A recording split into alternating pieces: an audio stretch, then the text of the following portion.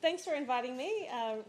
Appreciate the Point Cook Action Group putting on a forum like this so that we can talk to people about our priorities. My name is Liz Walsh. I'm the Victorian Socialists upper house candidate for the Western Metro region. In terms of a bit about myself, I've been a political activist, a social justice campaigner for the past 25 years. I got active when I was in high school, in particular politicised around the first time that Pauline Hanson came onto the national political stage. There was a lot of widespread high school rage about her racism, her targeting in particular of people from Asia, her anti-Asian immigration policies, her attacks on Indigenous people, and I was a part of student walkouts to protest against her. So that's, I guess, where I got my start in political life, and I've continued to be someone who's taken a stand against racism in particular ever since. I've spent a lot of time campaigning for refugee rights. I think that both of the major parties have terrible policies when it comes to refugees, cruel and inhumane, locking people up on, in detention centres on Pacific Islands, just outrageous. So in terms of the state election, and in particular the Outer West and Point Cook, our priorities are to see a huge investment in the Outer West. We think that it's an outrage, the amount of neglect, really, of the Outer West. The fact that we don't have enough schools, that we don't have enough childcare facilities, that we don't have enough or well-funded hospitals to meet everybody's needs. The fact that public transport is in such an inadequate and parlous state. So, we think that there needs to be a flooding of investment in the Outer West, and the Outer West has been neglected for too long. Part of that, I think, is because the interests of big business come before the interests of working class people in our state. And one of the things that we think needs to happen is to get people into Parliament that will shine a spotlight on the fact that this city is not being run in the interests of ordinary people. We want to see increased schools. That's very much a priority for us. We think 3,000 children in a high school is totally unmanageable, but there's been commitments in the state budget and there's planning down the track. But why aren't they already here? Why don't we already have enough schools to meet the needs of our local residents?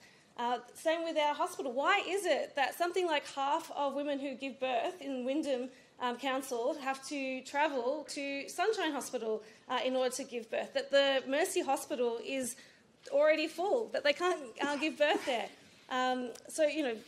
This shouldn't be something that, we're going to be promising in the future. There is a dire need now. And I think that the fact that the state government, 8 years of an Andrews government, hasn't been able to properly deliver for communities out here, it's a real shame. One of our priorities as well is that we want to see real wage rises. People are really struggling right now with the cost of living crisis. Our rents and our mortgages are going through the roof, our groceries, our electricity bills. But what's not going up is our wages. And in particular, the state government is a major employer of nurses and teachers. And we talk about there being a shortage of teachers, a shortage of nurses. We can't open enough beds because there's not enough staff and so on. Well, one of the reasons for that is the fact that our nurses and teachers are not paid adequately. Teachers just got a 1.7% per year agreement from the Andrews government. 1.7% when there's 7% inflation. That's a huge pay cut for critical workers, for essential workers. Same with our nurses as well. It's not good enough that there's a 1.5% pay cut for the public sector that the Andrews government, which is meant to be for ordinary working class people, has implemented. So if we want to attract more people to our hospitals, we want to have more teachers in our schools, our kids not being taught by relief teachers constantly, then we need to pay essential workers, teachers and nurses, adequately. And that means getting people in Parliament that will fight for real wage rises for workers. One of our passions is also that we're for defending the environment. There's big questions on a state level. So, the fact that gas drilling has once again started up under Andrews, gas drilling down the Great Ocean Road.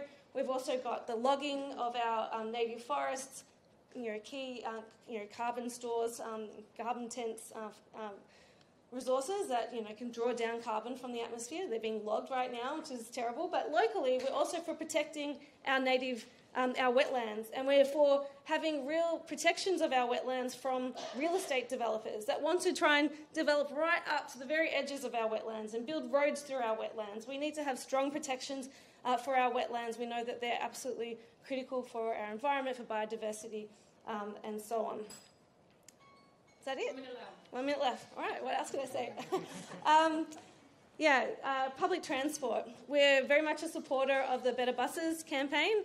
I just can't understand why there hasn't been a commitment from the Labor government so far for this very logical, clear plan to be able to have 10-minute buses throughout the West that would transform the lives of residents with a very small commitment of, was it $20 or so million capital investment, $30 million to reorganise. We could have a dramatically better public transport system that would mean that we could get cars off the roads. That would mean that we could deal with the enormous congestion that we experience in the outer West.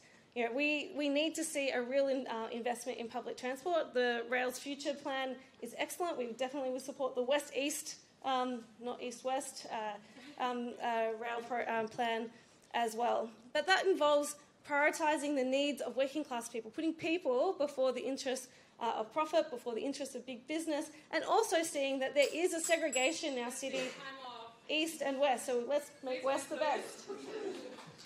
Thank you.